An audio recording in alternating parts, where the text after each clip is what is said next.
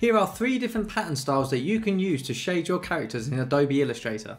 So if we jump into Illustrator, here's the 3 different styles that I'm going to be trying to replicate for you guys today. The first pattern, kind of a wiggly line style. The second one, a distressed crosshatch sort of style. And then the third one, some basic dots.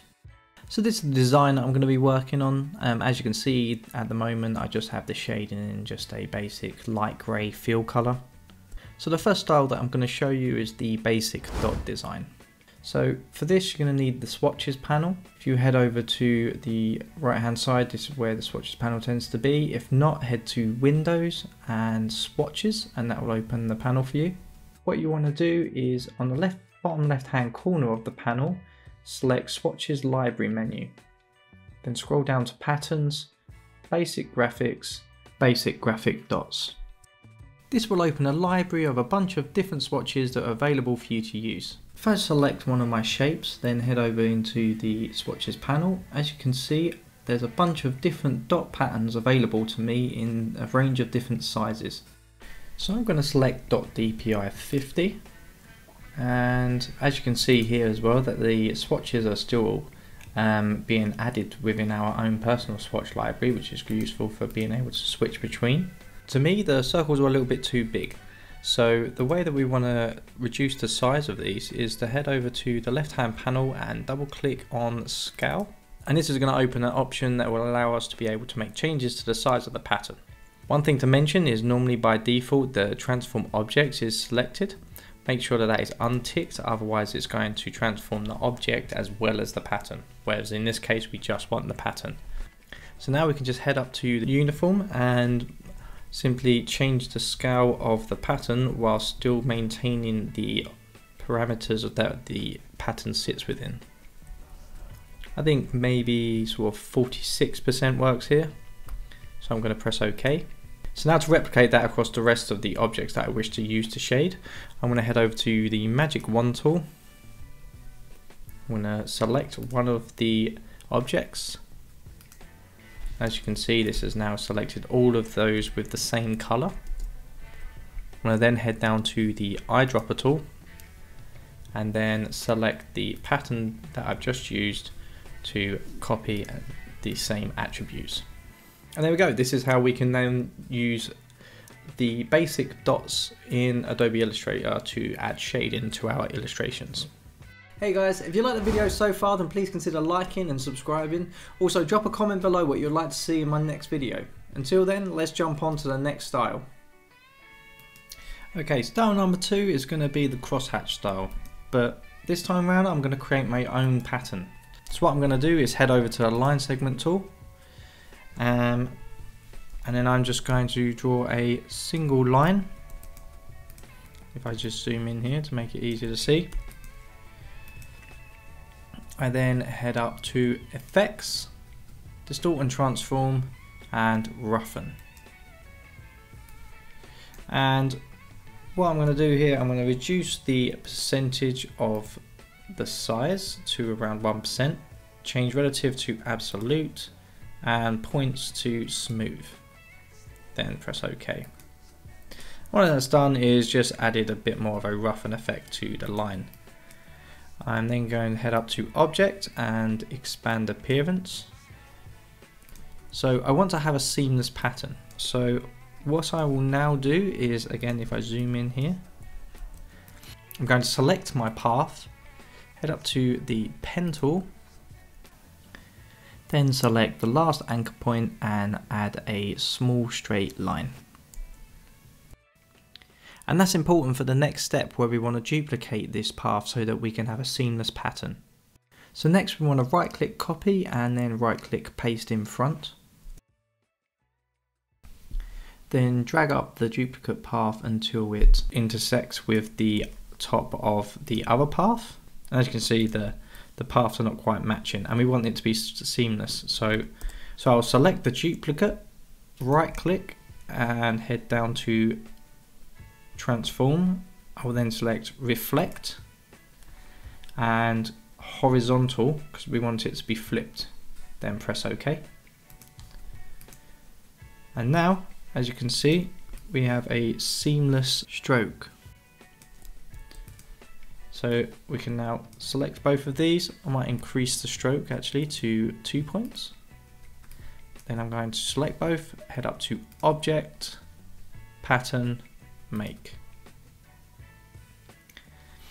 So this will open the pattern options menu. Everything will be hidden apart from the patterns, but that's absolutely fine. You can still cancel or save your own pattern. So I'm going to increase the width between these. I think 5 pixels is going to work here. And then the rest of things I'm just going to leave. So now that I'm happy, I'm going to select Done. Then as you can see in my right hand swatch panel, I now have a new pattern.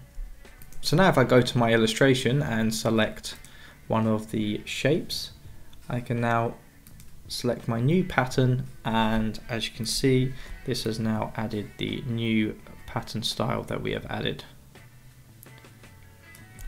So one thing I'd now like to do is to maybe change the direction of these lines. So this time I'm going to head over to the rotate tool, and as you can see here, it's now rotating the whole object as well as the pattern. So we want to unclick object. Now we can use the angle to change the degree in which the pattern is being displayed. I quite like this sort of angle, so I'm going to press OK. And then following the technique that I showed you in the previous example, I'm going to head up to the magic wand tool. I'm going to select all of the objects that I wish to add the pattern to, select the eyedropper tool, and then select the new crosshatch pattern. And there we go, that's the second pattern sorted. Now let's move on to the third. So the third and final style is going to be this sort of wavy pattern that we have. And to do that is super simple again. I'm just going to head over to my left hand panel and select the line tool.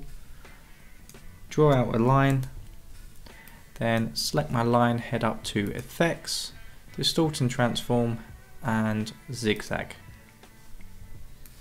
In the zigzag options, I'm going to change my points to smooth, and then I'm going to reduce my size down to around, I think 4 pixels is good there. And I'm going to change my segment to 5, and then press OK.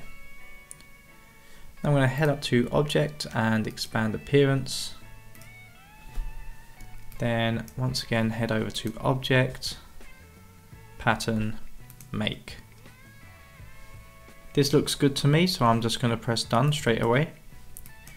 And once again I now have the new pattern in my swatches. So now I can simply head over with the shape selected, and there we go, it's now adding my new style. And then once again grab my magic wand tool, select the rest of the shapes, and select the new pattern. So we have the 3 styles all done, but one thing that I still want to be able to do is edit these colours so they're not just black and white. The simplest way to do this is by using the rework colour tool. So I select my first design, then head up to Edit, Edit Colours, and Recolor Artwork. There's an empty space here which I then click, which will then ask me if I would like to add a new colour to the current harmony. I select yes. I then select the rectangle, and then here I can then change the HSB colours to whatever colour I would like to use. And this is going to also edit the colours of our pattern. I then select OK, and if you then look in the swatches panel, it also creates a new pattern swatch, this time in the green colour that we've just made. I'll do the same thing again for the next one. Simply head over Edit Colours, Recolor Artwork, click on this section to add a new colour harmony, and then adjust the colour pickers to change the design colours.